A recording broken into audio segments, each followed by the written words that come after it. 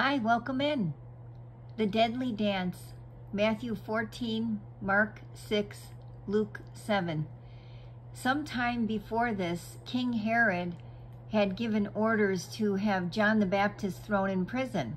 He and the queen had been furious with John for telling everyone that Herod had been wrong to divorce his own wife in order to marry his half-brother's wife, Herodias.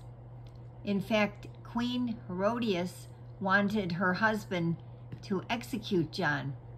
When it was the king's birthday, Herodias arranged for her daughter Salome to dance for him.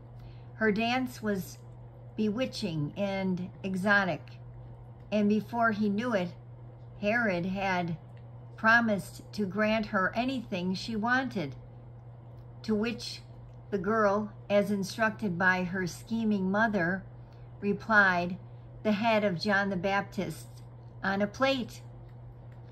Herod knew that he had been set up, but he had made a promise. A guard was sent to John's prison, and he cut off John's head.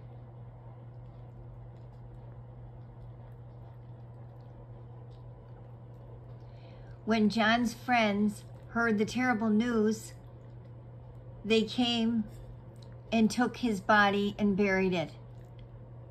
And then they had to tell Jesus.